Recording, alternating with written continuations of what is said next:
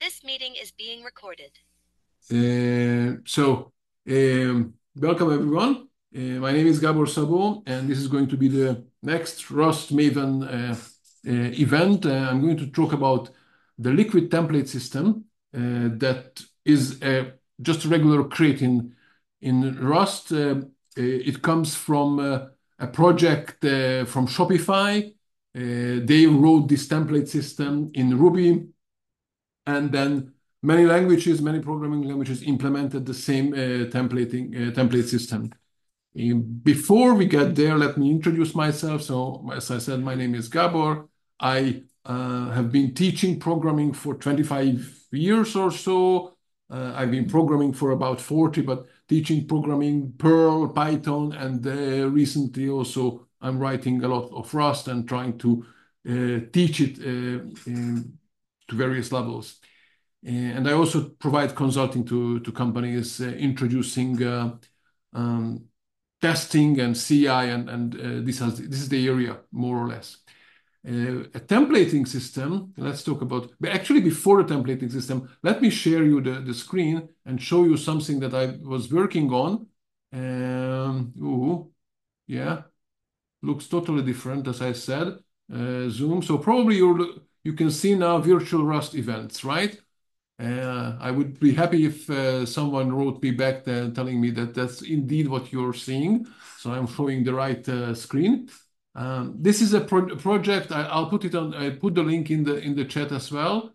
Um, okay. So this is a project I started recently. The whole idea is that um, trying to help people who would like to go to Rust events, virtual Rust events, because they don't have local ones, or just because they are interested in other places. So I'm on this website. I'm listing them and collecting them mostly from this week in Rust, which is a nice newsletter, but they only have the date and they can't, because they send it out to all kind of people in all kind of time zones. They can't really include the right time zone for everyone. But with JavaScript we can do this. So that's what I'm doing in this website. You have the events, and then you can filter them how far ahead they are. So next 24 hours, let's say, or next 30 days, and in which hours, between which hours in your local time zone. Probably you will go something like, let's say you don't want to go before 8 and you would want to have it finished between or to start it before 10 p.m. And then you can also search for language. So here, actually, this will be empty because I think I need to set to 0 in order to see the Spanish one. And the others are English. So far, these are the ones I found. If you know any other virtual event, please let me know. And of course, also there should be submitted to the newsletter this week in Rust, so other people can reach it. So that's really nothing to do with the template system, because is it?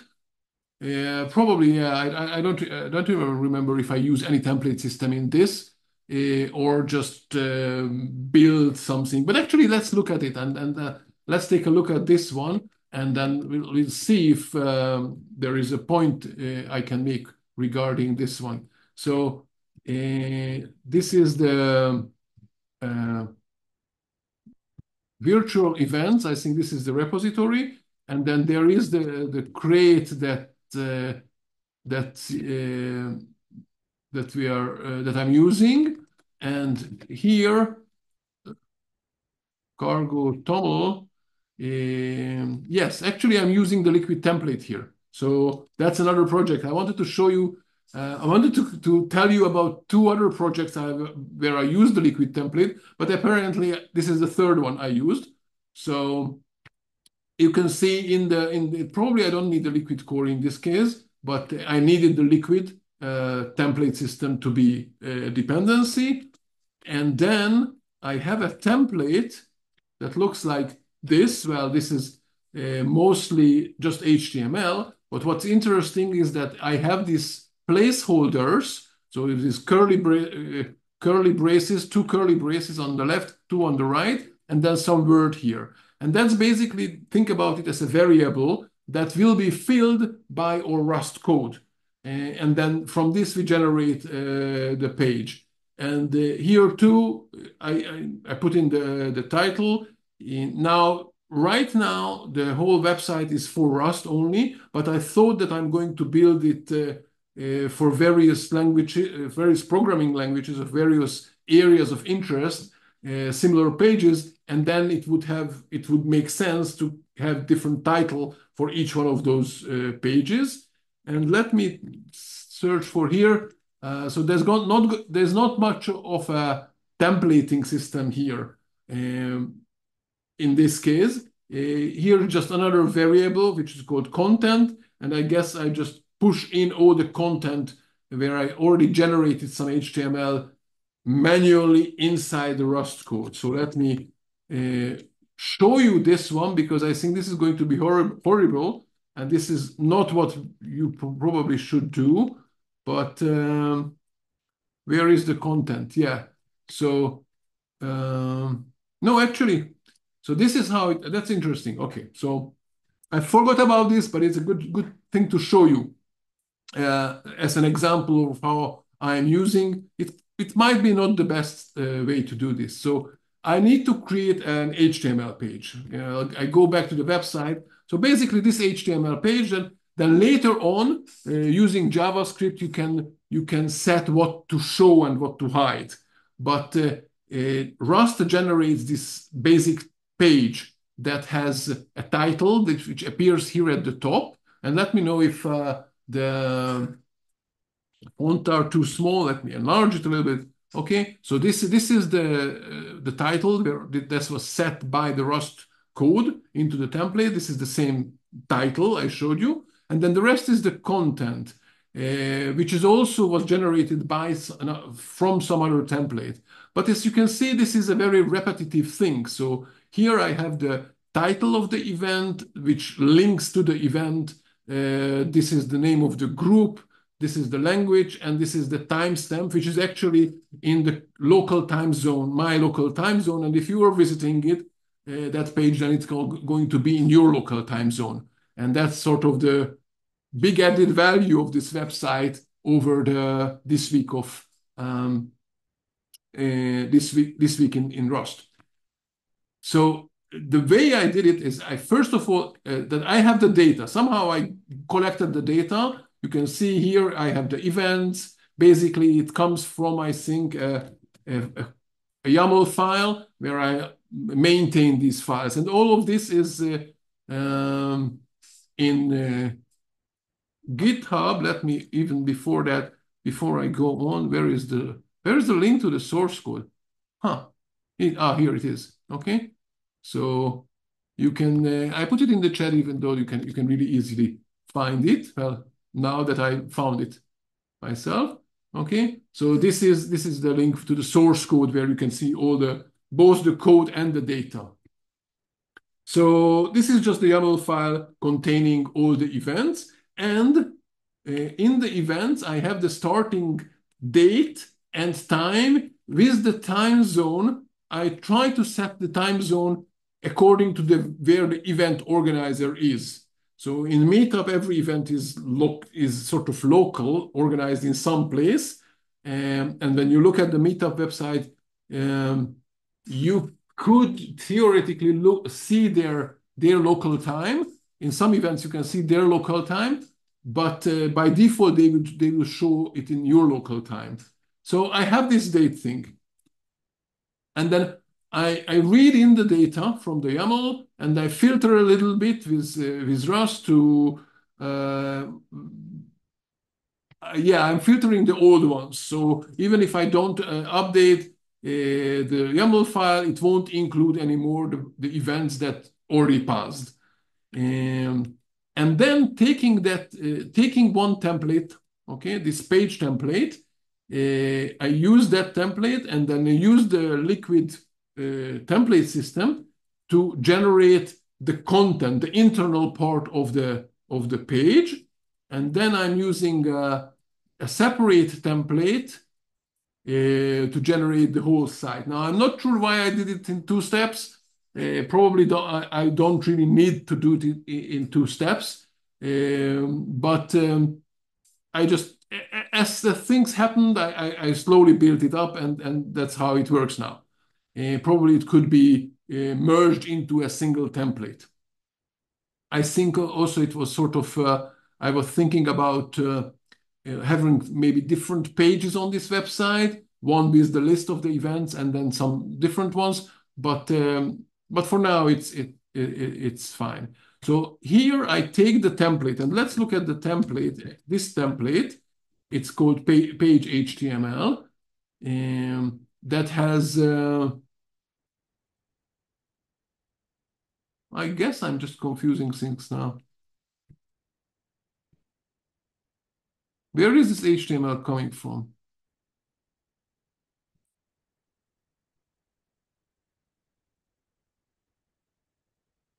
Very strange what's going on. I don't know what's going on now.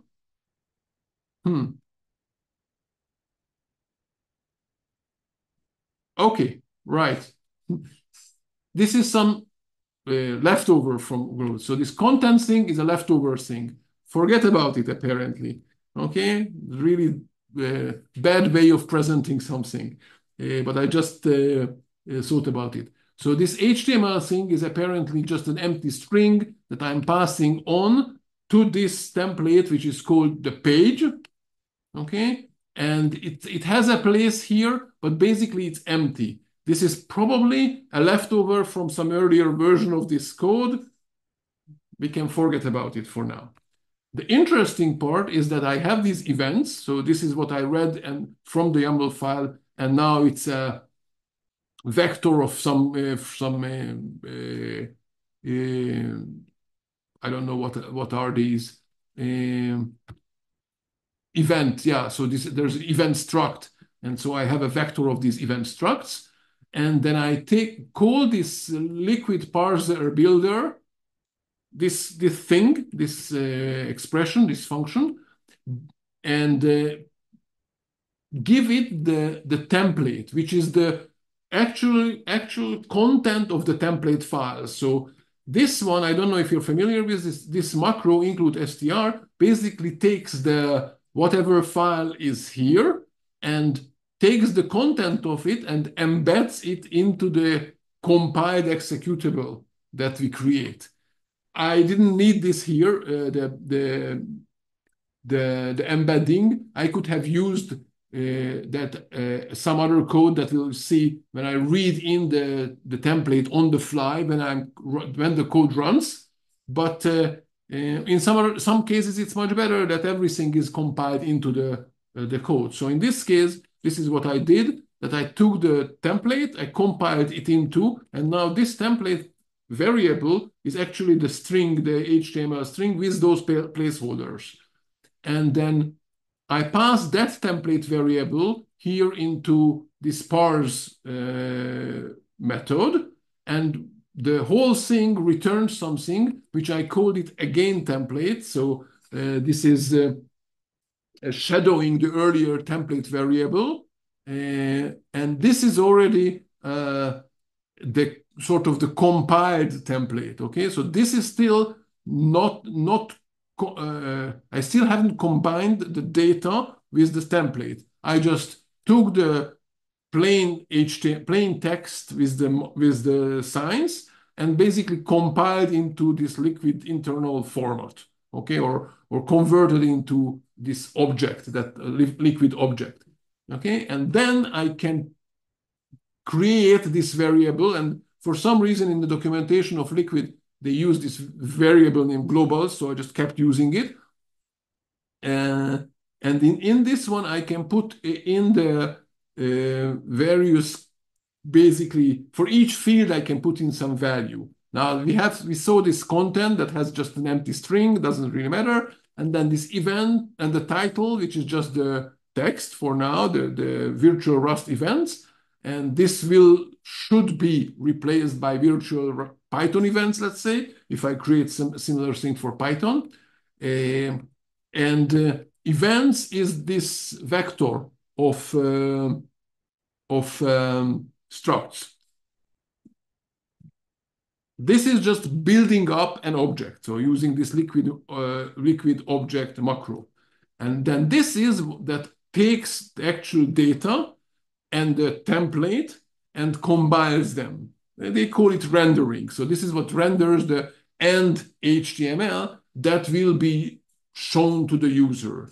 So we take the template that was already, let's say, compiled or generated using Liquid, call the render method, provide these globals, and then unwrap whatever the way you handle the errors is really up to you. Here I used a lot of unwrap because it was the easy way to do it for now, and obviously not the right way. But I wanted to have the thing working and running, and if it fails, then it will fail, and then I will fix it.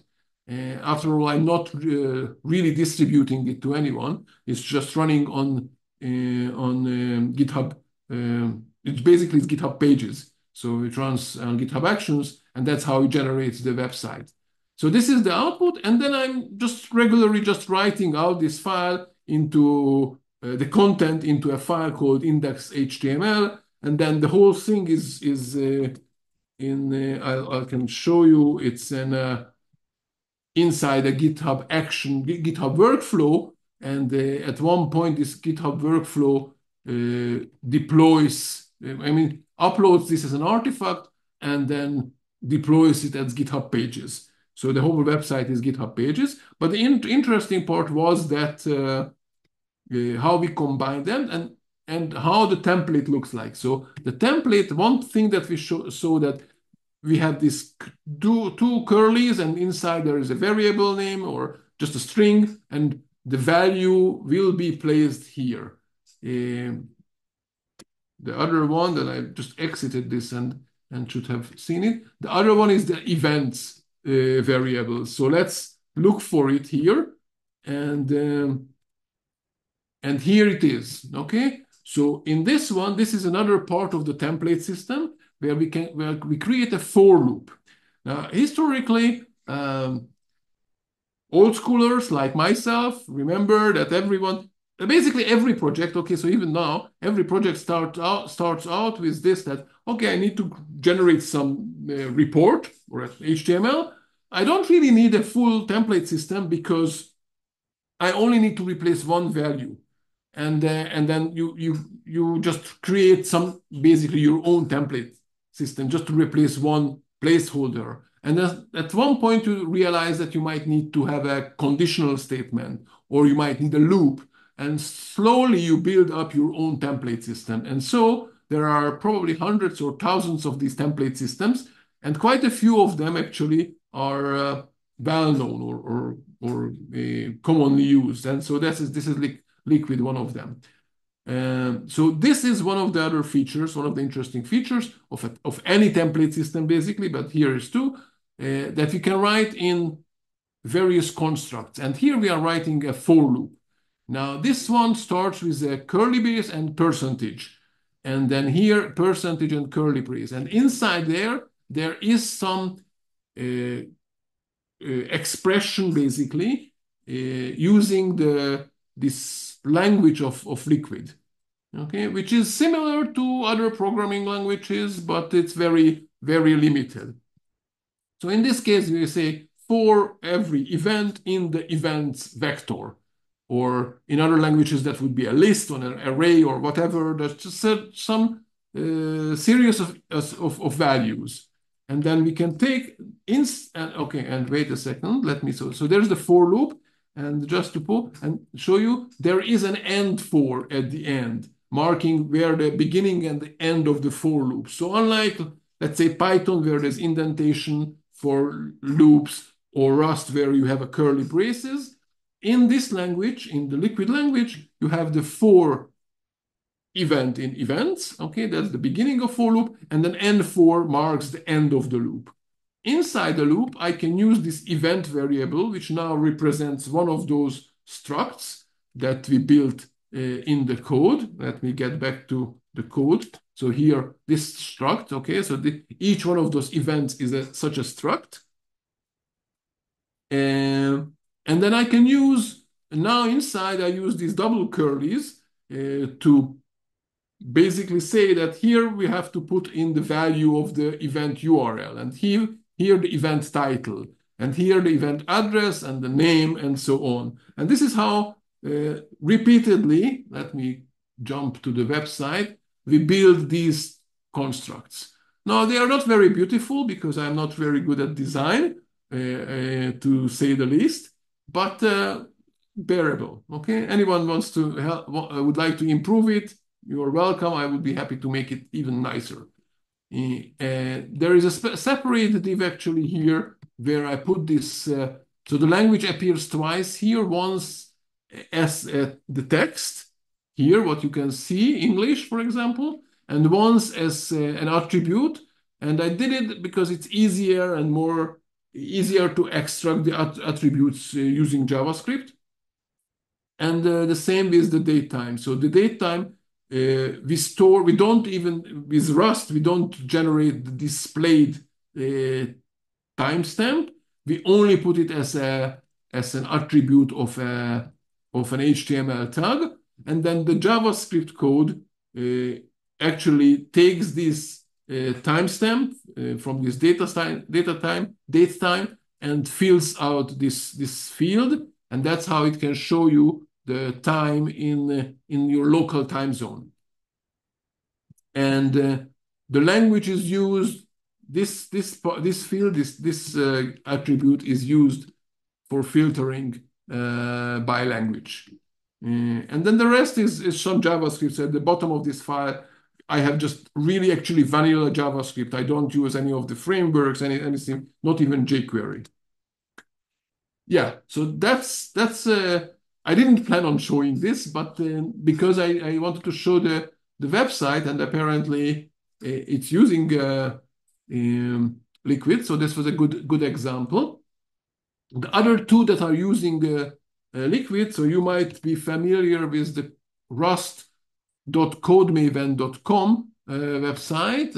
I'm going to put the link there. This is the main website where I blog basically about Rust. You can go here and look at the archive or the blog post. I haven't written much recently, but this is where I run it. Now, in order to generate this one, I use basically a static site generator. There are many of these out there.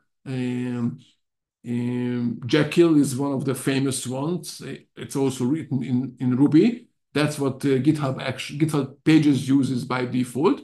But you can use any of these static site generators. So I started to write one for myself in Rust. That was a fun thing to work on. Obviously, there are hundreds of these ones.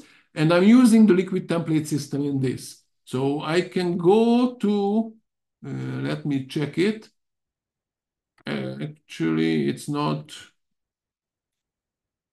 Yeah, I can open this work code Maven RS. I don't know if it's worth showing it. Here you can also see the templates. These are the templates, and then this code also uses the templates. We're going to go through a couple of my slides, basically, where I have more basic examples, and then we can see those, though maybe these are more interesting ones, the actual implementation of them.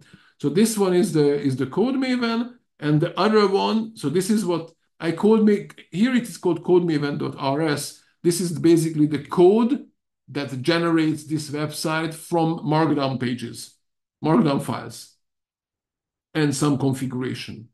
And all of them, so both the generator and the source code of this website are on GitHub, so you can take a look at them.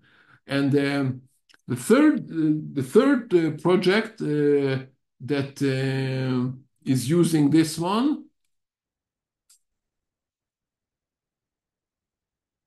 try Liquid.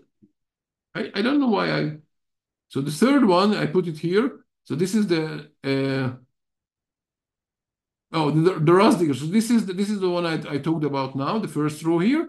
This is actually the website of the static site generator.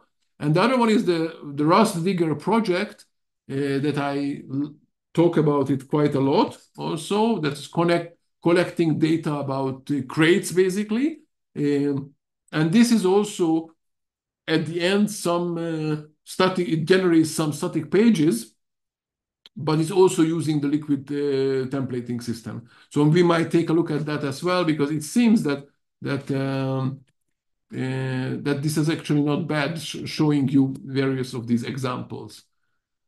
Now, what else I put here some notes here so I can remember what to show you. Yeah, I wanted to start by this whole story, but that you probably are familiar with emails that sometimes you receive that start with "dear" and then in curly braces F name.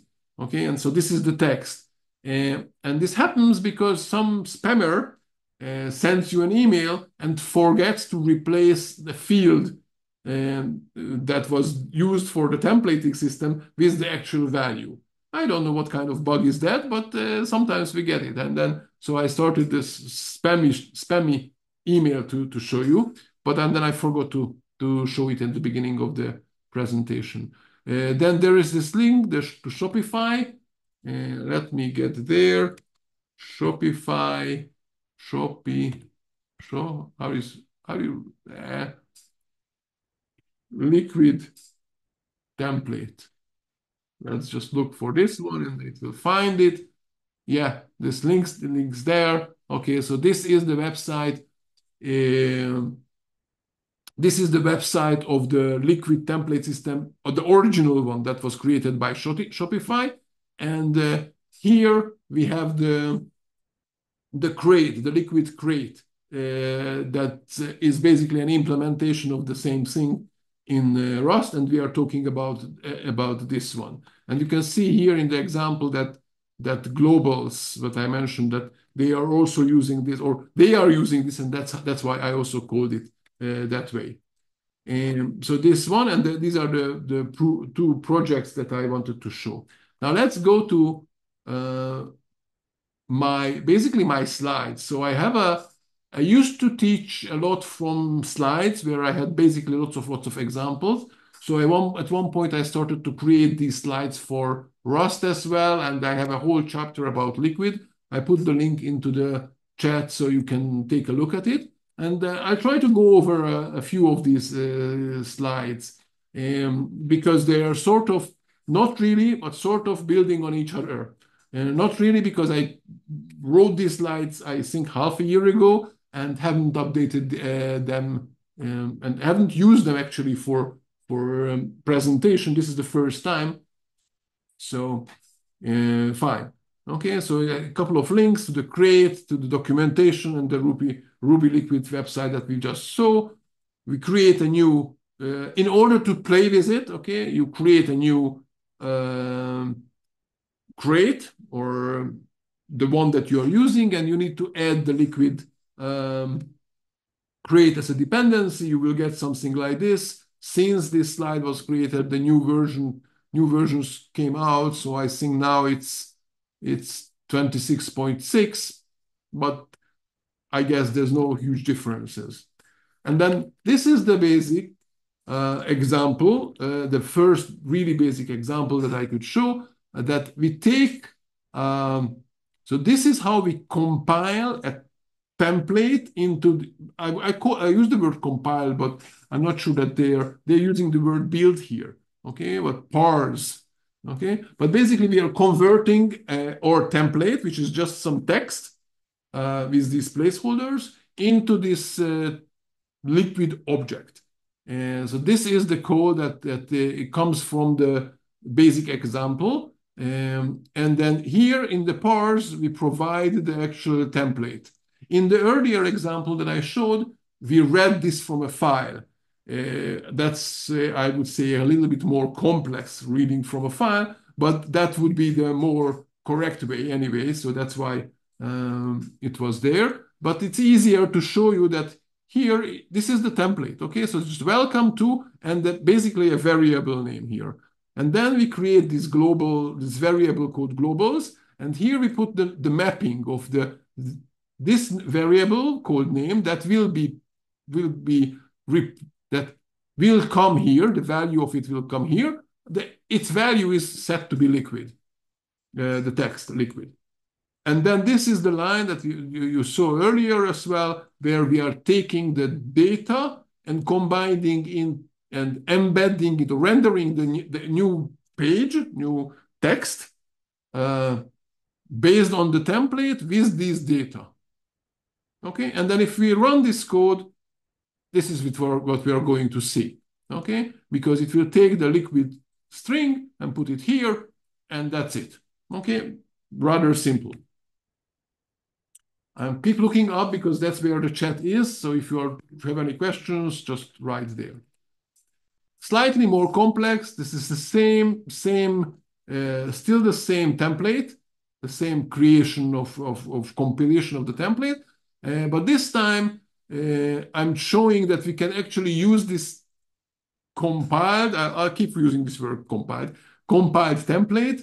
We can use it repeatedly. So here we have, once we take this liquid, this globals, and generate the output from it, and then I'm using a variable, which is at the end way more interesting than hard-coded data. So probably we're going to get this data that we need to put in the template from various variables.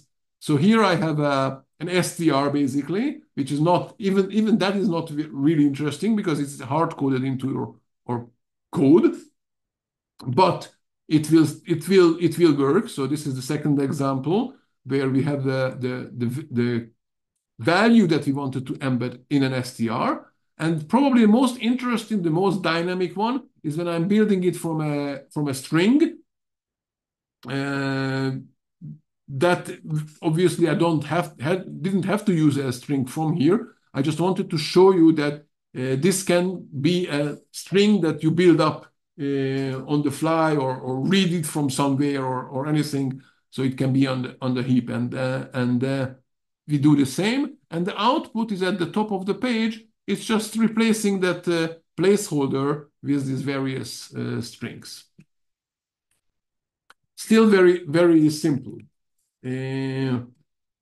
Now, this one would be the next step, where we have a file name already here as a variable, okay? And then instead of, so let me go back a little. Here we call, where is it? Here I called the parse method. In the next example that we are looking at, where we have a file name, we are calling the parse file method. So in this case, during the runtime, while the process is running, basically the liquid system is reading in the content of the file and compiling or converting it into this template object. So if you'd like to distribute something, a project like this, then you have to distribute the template separately or tell the user that they need to create the template by themselves. So it doesn't come built in the process, unlike what we saw in the example. But anyway, this is the same. Where is the template? So this is the template. That's nothing special, nothing new. The same we had earlier, but this time it's in an external file, which is read on the fly while the process is running. If else, okay, we didn't see this one earlier. So the code, anything that if you would like to replace a single name or single variable with a value in the template, then you're using these double curlies. If you would like to use some kind of a construct, conditional, loop, anything, then you use this curly percentage and percentage curly, closing it. So here we have an if, and then some of these attributes that later will be going to pass into this globe, into this liquid object. So here we can say if this, so here, okay, let me show you. This is what we are going to pass in. A name field with some string, and this at home field, which is a Boolean. And then one case I passed in true, and one case I passed in false. And the way we can use it is then we can say if this at home variable, let's say, call it, then this will be embedded into the generated page. Else, this will be embedded. And the else part is optional. Okay, so this part is optional as in any programming language, right? It is any language, okay? So I think the output looks like this. Foobar is at home and Petibar is not at home. And this is coming from these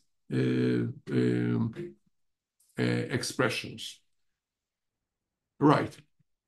Again, and forgive me for these unwrap calls. I didn't want to deal with all the error handling at this point, partially because when I was actually written at this, I don't think that I knew much about error handling when I wrote these slides originally. But partially also because what we are focusing on is the code part of Liquid. Else if also, so Liquid has this else if, this is how it's written. And so you can have an if, some condition. And as you can see, so earlier in the previous one, let me get back, here we used the variable as a Boolean value, true or false. This time, we are using one of these variables that the caller sends in and comparing it to some value. So it says if it's the color is blue, then, well, I think it would have been better if I actually put here some text which is in blue or I don't know, whatever. This is not a very clever way of showing conditional and values. But basically I'm saying if it's blue, then write blue. And if it's green, then write green, and otherwise just say unrecognized color. Okay, whatever. And then you can see that for the red, we got indeed unrecognized color. Else if. Case when. So the Liquid template system also has this case when. Sorry, I'll have to drink a little bit.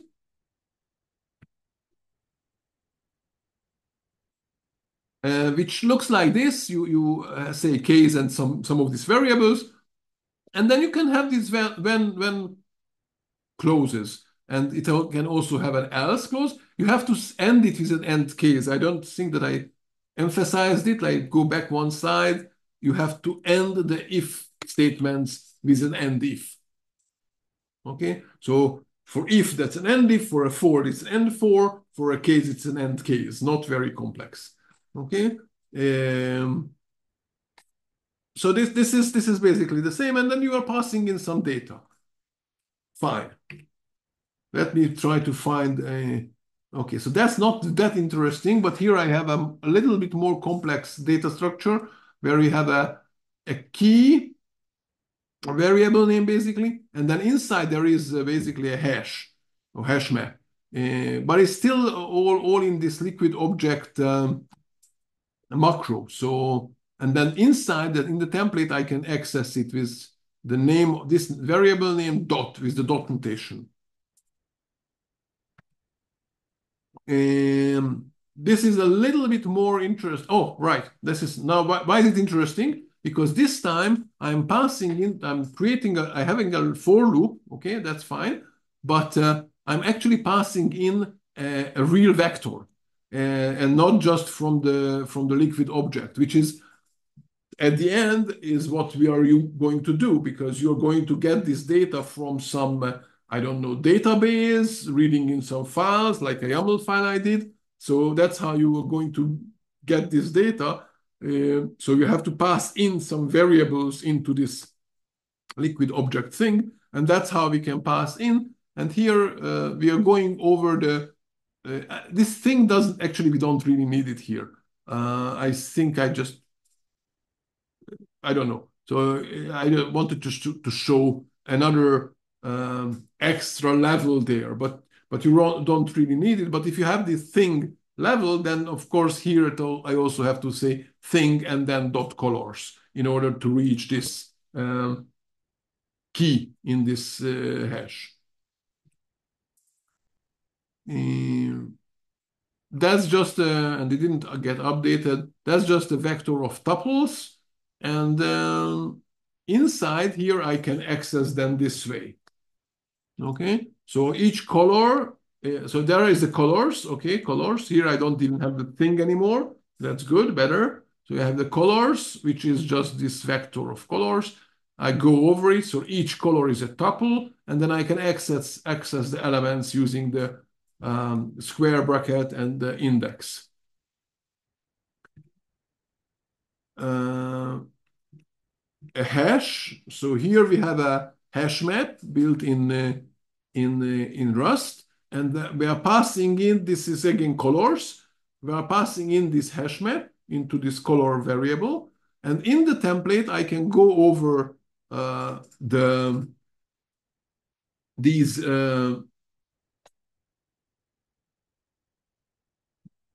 basically, I think it gets back tuples at the end, right? So it gets back key value pairs as tuples. So that's why I can access them as 0 and 1. Okay.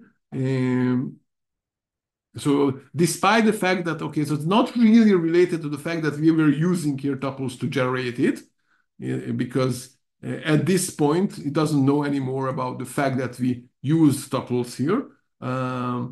It just has a hash map. But internally, we can use this syntax to access the key value pairs, keys and values of that hash. Conditionals. Okay, so this is just combining these things, not really new here. So I have this one level, the thing is just there to show off one more level. Then these animals which is a vector of hashes. And then inside we are going over this animal in this things animals. So each of these animal is one of these hashes. And then in there, we can use the animal.real as a condition because that's a Boolean thing. Okay. So again, it's just showing you that we can combine vectors, if statements, loops, and so on. Now they're jumping to another feature of Liquid, which is called filters. And there are certain of these extra, they call them filters, but extra tools that you can use to alter basically the value that was sent in by Rust. So here we had a variable, a placeholder. Okay, so the variable called whole, and whatever the Rust program sent into the variable whole, that will be printed here. But we can also add the pipeline and then add one of these filters. And some filters are standalone, some get parameters. This one gets a parameter. Maybe I should have started the first one without a parameter, but okay, doesn't matter. So what we have here is that we are sending in into the whole value, the word whole, this one, the 42, and in the float value we send in this 4.2. Okay, not very cleverly called variable names, but whatever. So okay, so this is what we have sent in. The whole field gets 42, and the float field gets 4.2. And then we are trying to see how it can display. So basically, these filters do mathematical operation. These filters specifically, we'll see other ones. These ones do mathematical operations on the original value. So if we go, if I make it a little bit smaller, then we can see it at the same time. So when we say whole, this will be 42. That's fine. And the whole plus 2, that will be 44. Not very surprisingly, it gets 2. And minus 2 deducts 2 from the 42. Okay, and that's how it displays. Now, I'm not really sure when would I use this plus and minus, but it's there. If any of you have any idea of when would you want to use this, let me know, please. There are other ones which are more interesting. For example, uppercase, downcase, capitalize. Okay, so this will make the text uppercase. This is uppercase. This is all lowercase. So this was the original, which is in this strange case. This one uppercase, this one lowercase, and this is but it says capitalize. For some reason, the I is not with capital letter. I'm not sure. Oh, because it sets only the first letter of the whole string to T, not every word, right? Okay. So this is capitalized. But there are more of these, and I'm not sure that here in the documentation or even in the documentation, you will see the full list of them. Maybe you do, but if you go to the original definition and documentation of liquid, this is basically that should work in the same way in the Rust version, because that's what the definition that it has to be the same. Okay, if there are incompatibilities, those are bugs. Okay, so feel free to use the documentation from here for how this for the templates themselves. And if something doesn't work that way, then that's supposed to be a bug, or that's a bug. So then report it. Where are we? Here. So upcase, downcase, capitalize. Again, still not very exciting, but sort of seems more useful. First and last. This can be interesting. For example, if you have passed in a text, a string, or an array, or a vector, or a tuple, and then for each of them, we can use the first and last filter, and it will get you the first letter of the text and the last letter of the text, and the first entry in this array, or the first entry in the vector. Oh, this one, the first entry. And again, this one, what was this? The tuple, the first and the last. So this can be also, this seems to be something that might be useful. But yeah, this is not really in the right place, this slide, because there are some more about filters. So maybe I should go ahead and find other filter things, but forget about it. We'll get there. Okay, so maybe I should rearrange the slides for next time I'm presenting it. So all the filter stuff will be in the same place. But for now, let's jump to this other thing, including. So the thing is that, for example, when you're creating a website, okay, and you have different pages. So the content is different, but the header and the footer or the layout of the whole page is expected to be the same. So this is let's say if you go to the RustDigger website, so I have this front page with some text, and then I have the stats page, and you can't see, but let's say the menu is the same, okay? So this menu should be the same on every page. So I have different templates for each page type, okay? There are, like, for example, I think I generate is like every one page for every crate. So there are like 150 pages that are that has the exact same layout, just the content is different. But there are other pages where they have different lists. But even those, the menu needs to be the same, and all kind of other things needs to be the same. The way to solve it is there are two major ways that I know how to solve it. One of them is to move the top part and the bottom part of the page into separate files, and use that. And let me show that actually how it's done on the RustDigger. Okay, so this is the RustDigger and the templates. And let's say this is the index page. Okay, and the index page includes another file called template. Templates include, I prefer to put them in a subdirectory. It doesn't have to be a header. So this is basically that is included by every template. And let me show you how it looks like. So I have templates. Oh, with way too many templates. So this is the templates. These are basically the page types. These are the various things that I might include. There are more page types. It's the way it's arranged. And there is some different pages. Okay, it doesn't really matter. So basically, if I list the templates folder, then these are the types of pages. And each one of them, if you look at, let's say, the Rust repos HTML, doesn't really matter. If I open this one, you can see that this one also includes the header. And if I go to the end, it also includes a footer. Okay? And this is the same with the index page. At the top, not this one, this is the index page. At the top, I include the header. And at the bottom, I include the footer.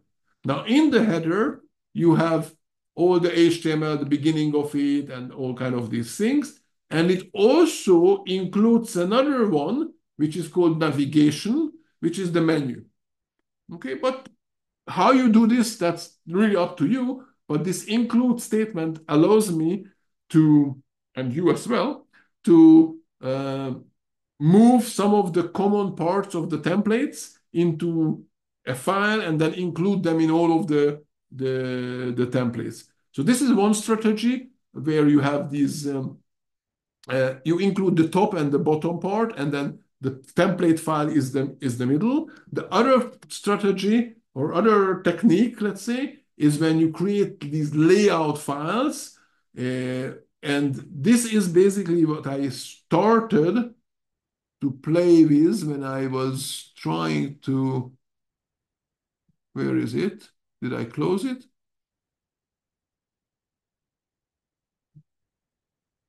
Yeah, I guess I closed it. The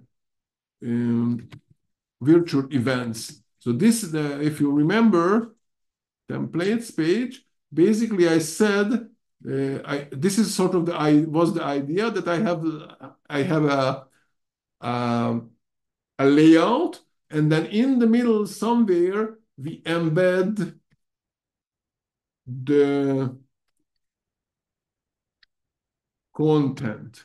Okay, so it's supposed to be, and that's what got me confused at the beginning, that this style would say that, okay, I generate the content somehow from some other template, and then I embed that into this layout. So now I have the layout, the top part and the bottom part in a single file, and I embed in the middle the page itself, the one that is different from page types, between page types.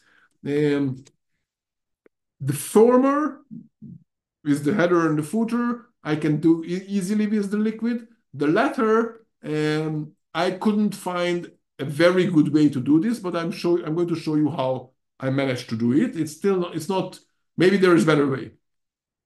So anyway, we are having this template. In this case, it's not HTML, just plain text, doesn't matter. Where we have this page text, which is the main template, let's say, and we include something which we call the header. And in the header, we have this text, okay? Just saying the title in header and value in header.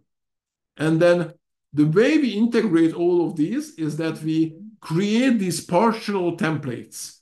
So again, here I would probably, if I would rewrite it to use this Liquid partial eager compiler and in-memory source to make this line shorter. But actually, I quite like also that the full text versions of these, full path versions. Some people don't like this and prefer to put use statements here and here have shorter things. And I think in this case, that would be better. But anyway, we set up and create this type which is called partials, and then we basically take the header or all the things that we would like to include and load them into these partials. That's how at least I could figure out how to do this. And then when I'm building the template, I'm also adding these partials to the template builder. So this is exactly the same what we had earlier, except that we also add the list of partial templates that we already loaded here. Right. Oh, I have been talking for an hour. I'll have some more, and then probably you're quite tired already. But I think I'm going to finish because there's no point on separating and having another session about Liquid, at least not this time. So this is the way we can embed other templates or have the include statements work out. So that's fine, and yeah, and then the rest is the same. So once we build up this template, including the partials, I just pass in some key value pairs or anything else, just as we did earlier, call the render as we did earlier, and get back the data. And here too, I have this example that's read file because I didn't know about the short function that it's a function. Yes, it's a function that can read in the file without me implementing all these things. So I guess I'll have to get rid of this because it's rather unnecessary here. Yeah. Or alternatively, I could embed the content of the text. Okay. So it's up to you if you would like to read in these files on the fly when the process is running, or embed the templates upfront into your binary, and then you can distribute basically just a single binary, and all the templates are built in. It both have advantages and disadvantages. This is an interesting thing, another interesting thing that you can do. So here, what I do is take inside the template, I'm adding a variable with some value. So up till now, what we did is I passed in all the values from Rust into the template, and then the Liquid combined them. This way, I can set some of these values in the template, and this can be interesting. And where was, yeah, I had this example when I was showing the Rocket web framework, but it can be that let's say in the header you need the title, and for some pages for most pages basically the framework, the system, the Rust program is setting the title. But there might be certain pages, and I think there we had the 404 page, where we didn't want the Rust code to set the title. Okay, I think I didn't want it just to show this, but there might be reasons why you don't want it. And then you can put it in this specific template before the include. Okay, and then this way I assigned the title variable this value. So inside the include, I can already use this title, and I will get this value. This can be useful sometimes.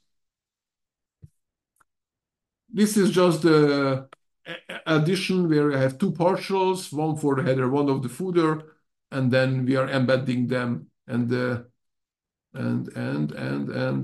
is the template? Yes, this is the template for embed the header and the footer, and that's it. So this is how the RustDigger works, right? And this is the layout idea that I mentioned, the other idea. And the way this works is this. So the layout page, okay, the layout page, which has the header part and the footer part and the content part. This is how the layout page looks like. Okay, so this is, in the earlier example, we had the header and the footer separately. Now we have a header and the footer in a single file, and we have a place for the content. And for each page type, we have a template that says capture this text or content, put it in the variable called content. Okay, so this and this must be the same. This is the content. Okay, of course, you can use also the word kukuriku or foobar or whatever there. Okay, and then include the layout text. So this is the layout template. So we still need to have one include statement here, but this is how, or at least this is how I managed to do it. Maybe you can do it also inside Rust, setting the include statement. I'm not sure. Okay, but this is the other way. The other way of how having shared header and footer with for several page types. We actually saw a struct that's not very interesting. Yeah, this is just an example of a struct, a Rust struct that we are passing in somewhere. Where is the struct? Oh, you know, here I'm creating the struct, and then I'm passing in a struct, and then I can use the dot notation inside to access the attributes of the struct. It's very interesting because that's how we are passing in most of our data, but we already see it, so it's not we don't care about it too much. This one is maybe even more interesting. I wanted to see what happens if one or more of the attributes are actually options, and yeah, so it works. Okay, so basically I wanted to see if it works and how does it work, and it works. You can take a look at this example if you'd like to see it for yourself. Back to the filters. Okay, I probably should merge those parts together. Here we see a filter that reverses arrays. So Liquid comes with a filter called reverse. And what it does, it reverses arrays or lists of values or whatever, or vectors. So not strings, that's where I'm emphasizing. So here I have these items, 2, 3, 4. And if I say just items, it will show them without any spaces, okay? If I put a pipeline and reverse, so filter through this reverse, then I get them in the reverse order. And I can use this also in a for loop. So here I have a for loop on the items, and I show the item with a space. So now we have a space here, a little bit more readable. And I can use this. So I have assign a variable called rItems. You remember the assign. And then basically I assign to rItems the items pipe reverse. So this new variable called rItems is the reversed items.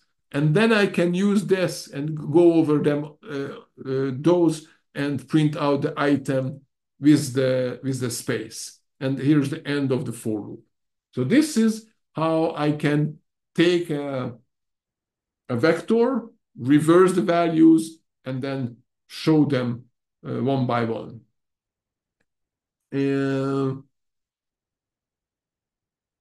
And then this one is for item in item reversed.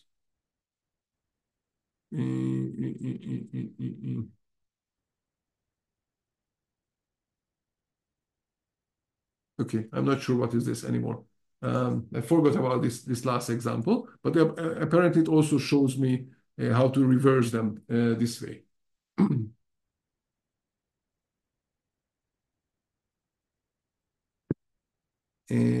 Right. Okay. For loops, another slight mix-up in the slides. For loops, there are certain loop controls that we can use. For example, when you're printing out values, this is not very nice. There are these spaces. What if and especially the one that is not nice is that it prints out an extra space here. Okay, it will be especially interesting, or do we have? Yes. Well,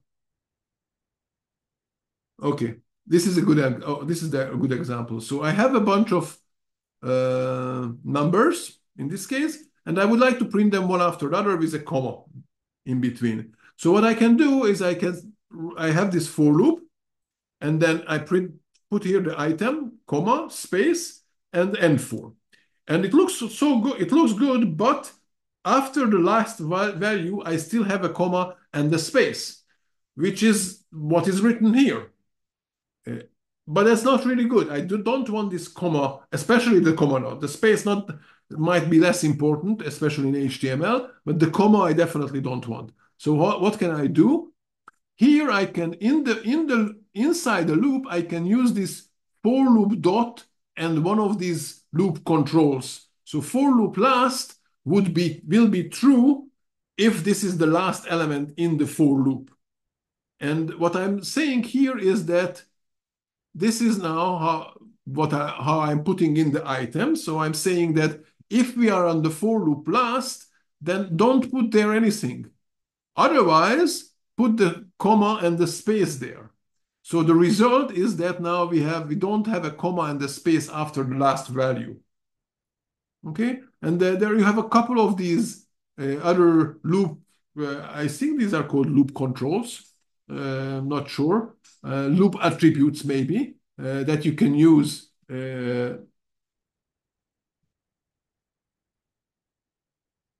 Maybe there was also a not.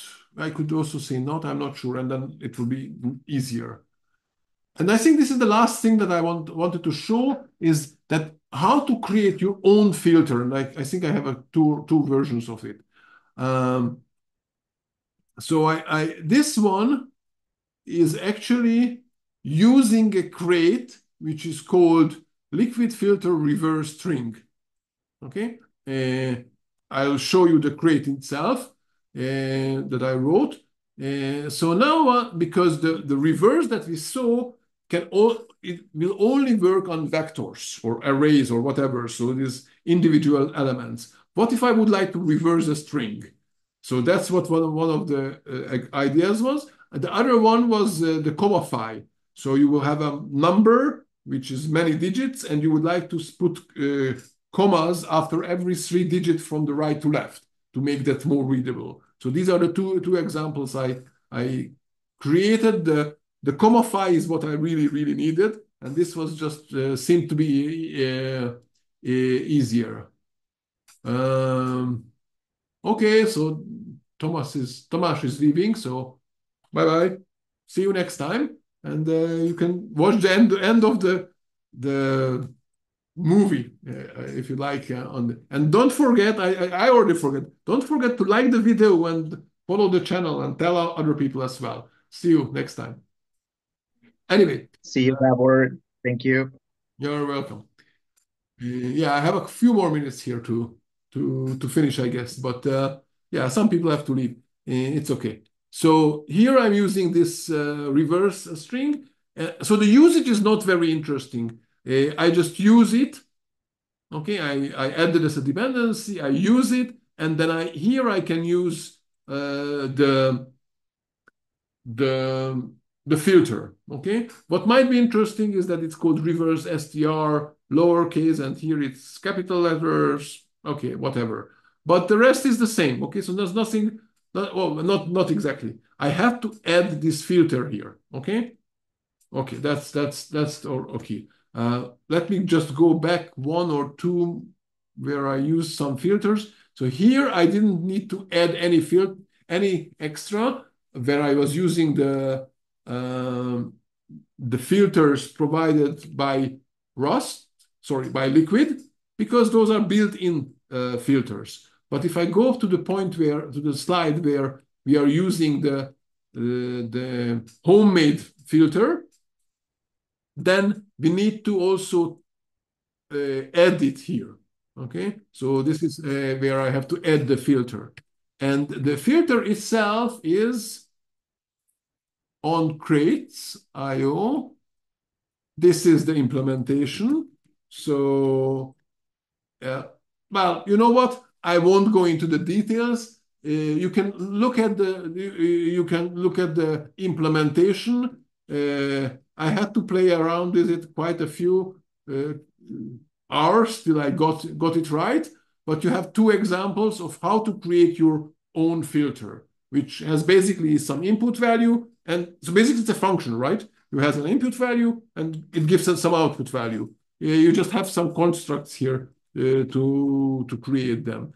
So you can see them. And I think this is the link. There are the link to the crate itself and to the source code. And the other one is the Comafy, which actually nowadays I would have implemented in a different way because I found out how to another crate that can Comafy. So add the commas.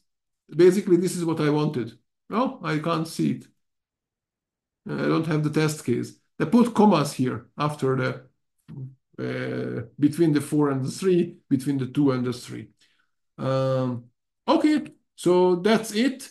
Yeah, some more here, but that's it. Okay. Now this is already a to-do list, which I've already done. I think most of it. So that's it. I think. Thank you for staying and watching, and I hope that this helped. And please don't forget to like the video and tell about it others, and tell about the meetup, the meeting and the meetup group to others, so they can participate in upcoming meetings. Thank you, and bye bye.